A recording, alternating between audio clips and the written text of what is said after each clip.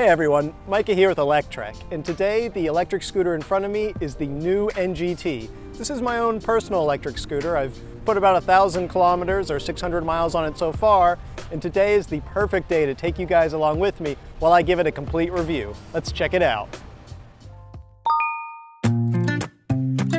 The NIU NGT is a potent urban commuter vehicle. I got mine from the Tel Aviv dealer, and it has been my daily driver for the last several months, during which I have not had to buy a drop of gas, pay for parking, or sit in a single traffic jam. My wife and I absolutely love the scooter as a quick, convenient, and most importantly, fun way to get around the city. But before I get into the convenience that this scooter offers, let's begin with the tech specs. The NIU NGT sports a maximum speed of 80 kilometers per hour or 50 miles per hour, though for some reason the literature all says 70 kilometers per hour. I find that the true GPS verified speed is a couple kilometers per hour under the displayed speed, so I generally top out at a real 78 kilometers per hour with a full battery. Speaking of batteries, the NIU NGT has two of them, one under the seat and one under the feet. They add up to 4.2 kilowatt hours of capacity and can both be removed for carrying inside and charging remotely, though I generally just leave them on the scooter and charge at a wall outlet in the parking garage of my building. But the ability to charge the batteries either on or off the scooter is a big benefit that can help fit the lifestyle of homeowners and apartment dwellers. When it comes to range, NIU claims a maximum of 140 kilometers or 87 miles. In practice, I find that I actually get around 100 kilometers of range, which is pretty convenient because I know that whatever the battery percentage is, that's how many kilometers I have left. To be fair, I do keep the scooter in the highest power mode literally 100% of the time, so if you're limiting the power to the middle mode, you will get better range. The lowest power mode neuters the speed down to 25 kilometers per hour, so it's basically useless in my opinion. Me, I like the high power mode, which, if you want numbers, is 3.5 kilowatts of peak power from that 3000 watt continuous rated Bosch hub motor. Explaining the feeling of power is always tricky. It's much easier to experience it for yourself, but short of that experience, I'd say the power is fairly peppy on the scooter, but not mind-blowing. I generally accelerate faster than cars when the light turns green, unless a car simply floors it to beat me. I blow away the 50cc scooters all the time, and I can hold my own against the 125cc scooters, at least when it comes to acceleration, though they'll sometimes catch me once they spool up enough speed. 250cc scooters? Well, they can eat me for lunch.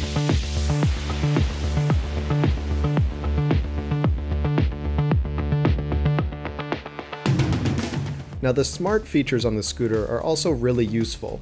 The scooter's app has everything you can think of, including GPS location for anti-theft, plus anti-theft notifications if the alarm is triggered.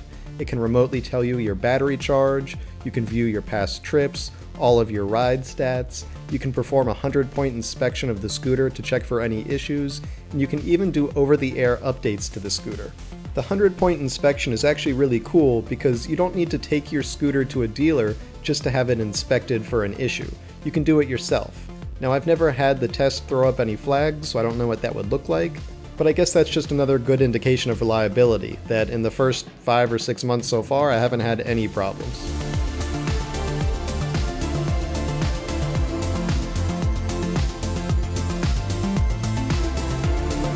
Okay, now let's talk about the practicality of a vehicle like this. In a city, there's no better way to get around than on an electric scooter. The NIU is plenty powerful to pull away at lights and climb hills. It's also a nimble navigator.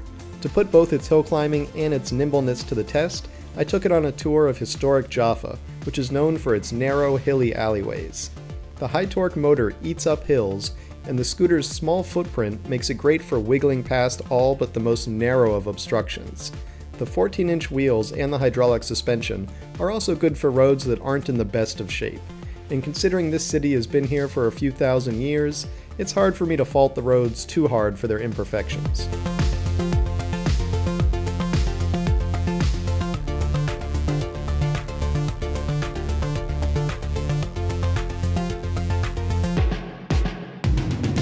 The narrow scooter is also great for filtering or lane splitting, and I find that I can often squeeze through gaps that other scooters can't attempt.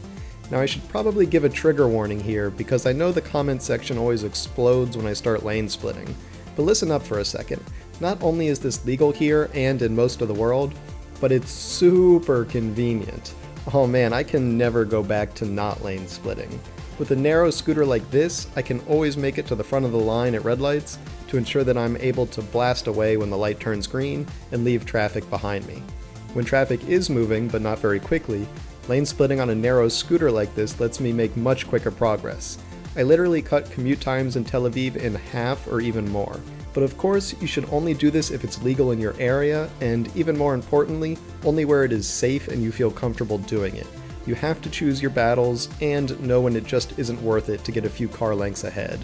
And keep in mind that you're basically silent on an electric scooter like this, which is why I always ride assuming cars have no idea I'm there.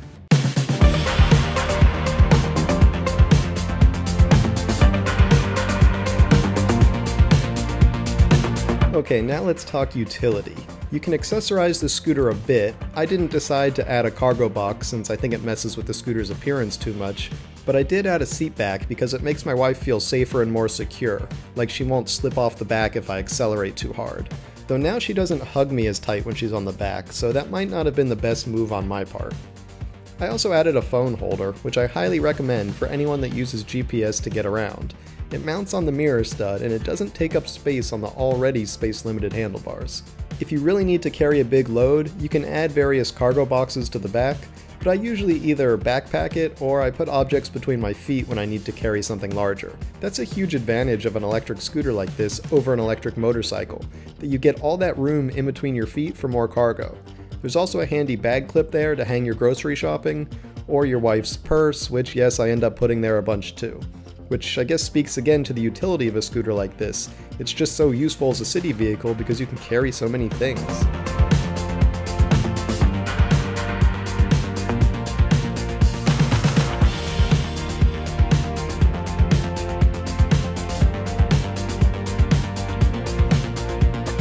Now that doesn't mean I'm totally in love with the scooter. There are a few things that I'm not a fan of.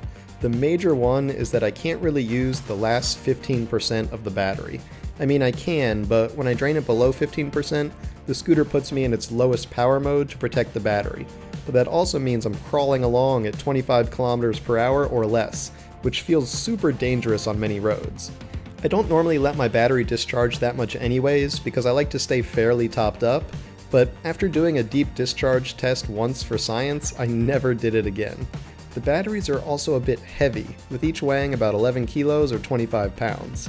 Carrying two is possible, but not if you have other things in your hands. It's a dedicated double-arm farmer's carry. Otherwise, I don't have many complaints. I mean, maybe they could have offered more than just 3 color options, but at that point I'm just grasping for straws to find anything to complain about here. For the price, it's really a heck of a deal. Oh, the price! I have to tell you guys the price. And also probably go reply to the angry commenters who thought I left it out because they didn't watch the whole video. So the price, it obviously varies around the world, but in the US it's going for around 4,500 bucks, and in Europe for around 4,500 euros. It's a little more in Tel Aviv where I got mine, but we apparently love our taxes on imports here, so it is what it is. This is also the long-range version of the scooter, keep in mind, it's the most expensive one. You can get versions of the NGT with less battery capacity and save $1,000 or so. At these prices, the NGT may be a bit more expensive than some more basic electric scooters, and of course it costs more than cheap gas scooters, but you also get a lot more here. It's quieter, it's nicer to ride, it doesn't vibrate under you, it doesn't stink, it doesn't have several hundred engine parts that each have their own breakdown frequency and replacement costs. The thing is just a simple to use, solidly made, and smart electric scooter that, in my opinion, makes it the perfect urban commuter vehicle.